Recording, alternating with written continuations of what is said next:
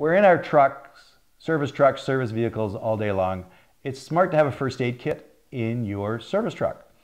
Also, you should have one in the house and you should have one in your personal car. Now, everybody has their own personal preferences, and this is just two that I've set up. This one's my sort of camping one, and it's in the service truck. There's different versions of this, and I actually, my son's happy Christmas coming up because I've given you each one of these. But I'll just show you what you should have: a first aid kit. Anything's better than nothing. Everybody has their personal choices. This is mine. I like the little, I can hang this. I like the mollies because I can put it through the cage to hold it on. I can screw it on somewhere, and I can just rip it right off. If I have that on there, and then I can pull this out quickly. So I like these little rip-off bags. Now on mine, again, this one's kind of one I like. I've got the glass break belt, seat belt cutter on my little, I think that's a Smith and Weston. I like having a little marker. Sometimes you write the person's name on their forehead if you get drugs, which we don't give drugs. This is a first aid kit. And this one's a little bit more trauma style because that's kind of what I like. Now what I have on here is a tourniquet.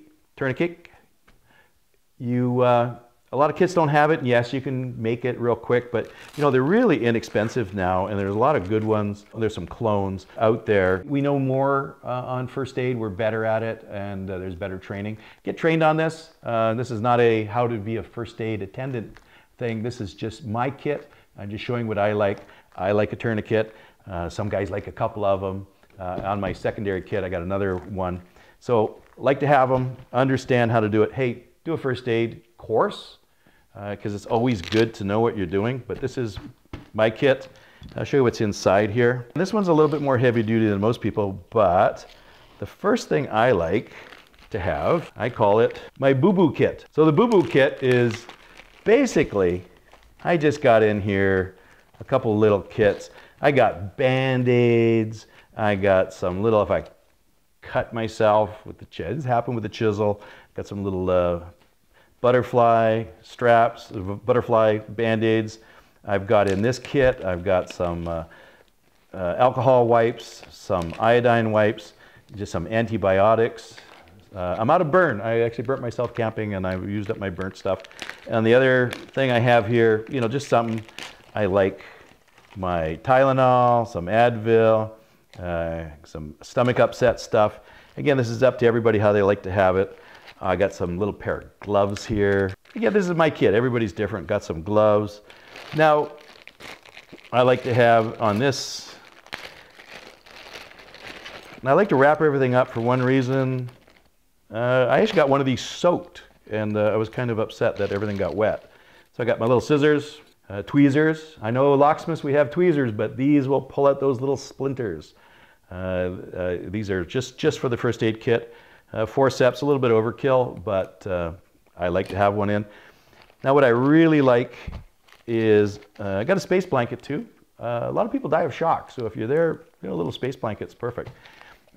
These are great products. I got them originally on Amazon. I liked it so much I actually brought a box of over 100. There's the Israeli bandages. So these are wound bandages, gauze. Wrap it around. It doesn't have the tensioner on this one, but these are great. So, and it could also be used as a tourniquet as well if you need more than what you got in there. The bandages are really meant for gunshots, stab wounds. You can do anything you want with these. These are not expensive when you buy them by the box full. So, and the box was 100. Again, a little bit of overkill.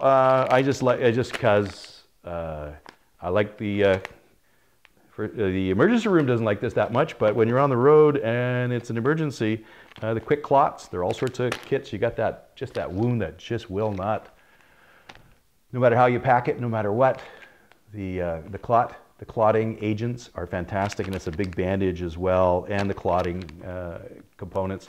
I think surgeons hate them too, but hey, if the person's dying, they're going to bleed to death on the road. This is a good thing to have. We're lucky in North America and most Western societies. We do have a Good Samaritan Act. As long as you're trying to help, you're not going to get sued. We're not doctors. We're just trying to help. You know, I still got to learn how to use this. It seems to be the big thing, the nasal to get a passageway. And this is first aid. This is a little bit beyond first aid, but there's that kit there. Now, these are puncture wounds. I know, hey, use the plastic bag, but these are all modern stuff. It'll go, you open it up, you just, if you got a bubbling puncture, these are fantastic. It's good to have them, but in an emergency. Now what I'm missing on here, because again, I said I went camping and I used my stuff, so I got to throw some tape in here. This is just, you got to have some gauze, and this is actually a triangular, again from Israel, some really good figures, doesn't it? You know, they're in a lot of battles, so I got some Israeli, has some good stuff. There's a lot of well-made North American stuff. So that's my kit. A lot goes in there. Hey, it's good to have in your truck. This is another one I just sort of throw in, almost the same stuff, a slightly different tourniquet. I like this one. I like the tearaway. I like to put this on the cage inside the truck, pull this off, and again, I have this stuff in my camper and my personal vehicle I got just sitting in the back. So, hey, show me what you guys have got in your trucks. You know, anything's better than nothing. Just a boo-boo kit. Just for the little stuff is great. A little bit overkill here, maybe, but I like it. There's always more stuff you can add, but again, only so much goes in here. On my camper, I actually have almost like 3 mini kits. I got this one, and another one with a lot of prescription drugs and big bottles of aspirins and stomach medication and all that good, and also car sickness, because I'm doing a lot of driving. So not for me, but you never know who you're with. So hope you enjoyed this. Post some pictures of what you got. Thank you very much.